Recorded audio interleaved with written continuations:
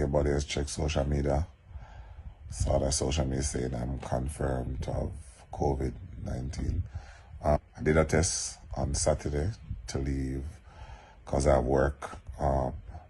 Trying to be responsible, so I'm gonna stay in and stay from my friends.